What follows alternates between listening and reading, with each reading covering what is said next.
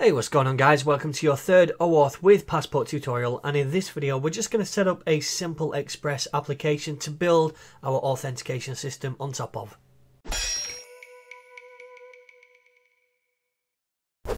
Alright then, so the first thing we need to do is create a simple Express app on Node.js. Now I did say at the start of the series that you should have a basic grasp of Node, so if you find yourself falling behind in this video, then feel free to check out my Node.js for Beginners playlist on this channel. The link is going to be down below. That will really help you out. Anyway, for the rest of us, let's get cracking. I've already opened up this OAuth playlist folder in Atom, my text editor, and it's completely empty at the minute. I've also navigated to this directory inside Commander, but you can use command prompt if you wish. And we're going to start a new Node project by typing out npm init. Now this is going to ask us some basic questions about the project, but most of them I'm going to remain as default, except entry point, which I'll change from index.js to app.js just because I prefer it. The rest I can leave as default. This is fine. And now we can see we have our package.json file to keep track of our dependencies. Now we need to install a couple of different dependencies for this project to begin with. I'm going to install Express to create our Express application, and also EJS because we're going to use that to template our template files, right? So we'll say npm install EJS and Express. Now if you have the new version of Node and npm, I think it's 5 and above, then you don't need to say -- save. We can just press enter. It's automatically going to save these to our dependencies. So I'm going to see you once these have installed. Alright, so once those have installed, you can see them right down here in your dependencies. So now we can crack on with our application. So the first thing I'm going to do is create a new file over here called app.js. And inside this app.js is where we're going to kick everything off. Now the first thing we need to do is require Express, and I'm going to store this in a constant called Express. So require Express, we need that to create our Express application. And then underneath we're going to say const app is equal to Express, and we're going to invoke that function. So that's going to create our Express application, right? The next thing I want to do is set up a view engine. So I'll say set up view engine right there in a comment so we know what's going on. And we'll say app.set. This is how we set a view engine. And in a string, I'll say view engine. This is what we want to set. And the second parameter is going to be a string as well to say we want to use EJS, which is what we just installed. So now later down the line, we can create these EJS templates that we're going to serve up to the user. Okay, the next thing I want to do is listen to a port number, right? So I'll say app.listen to do that. And we're going to listen to port number 3000 on our local host. And we're going to fire a callback function when this has started listening to this port. And inside here, we can just log a message to the console. So we'll say console.log, and then we'll say app now listening for requests on port 3000. All right, pretty simple.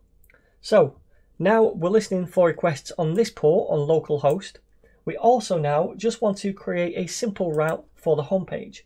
So I'll say under here, create home route, and then I'll say app.get. And we're going to get just /, which means to go to localhost :3000 for the port /. So this is the home route. And then we're going to use an ES6 arrow function to do the callback. And this function is going to take in the two parameters, the request object with information about the request and also the response object. So all we're going to do inside here is render a template. Now we'll say response to do that, .render.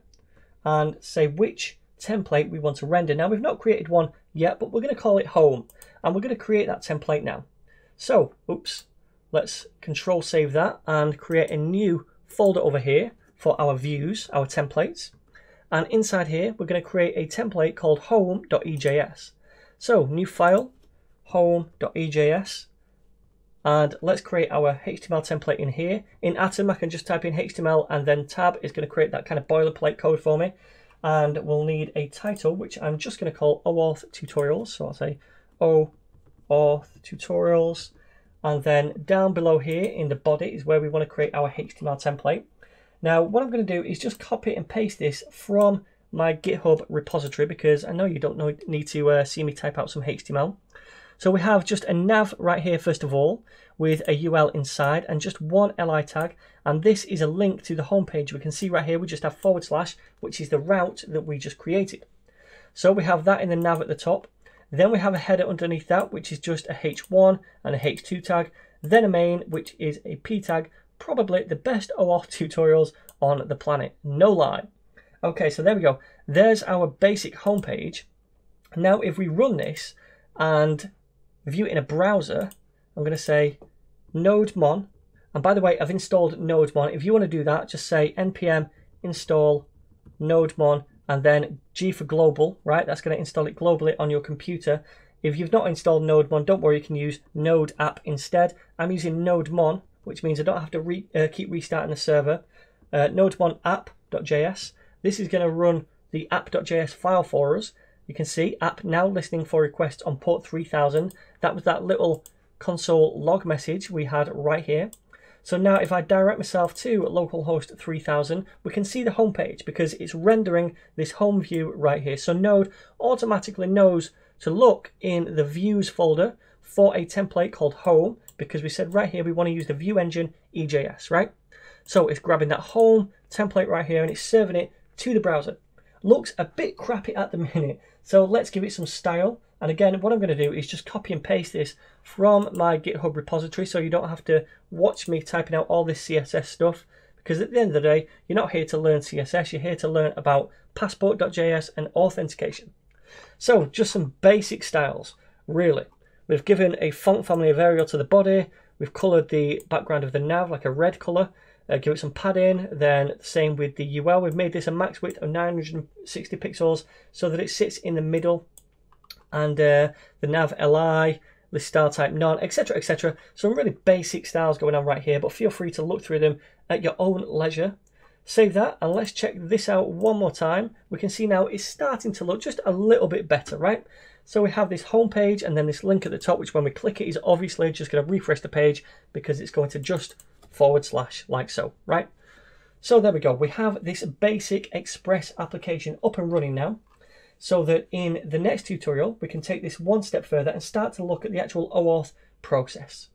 Again, if you feel like you've not really understood what I've done here in Node.js, please do check out my Node.js for Beginners series. That goes into depth into everything when it comes to creating Express applications and is really going to help you throughout this course.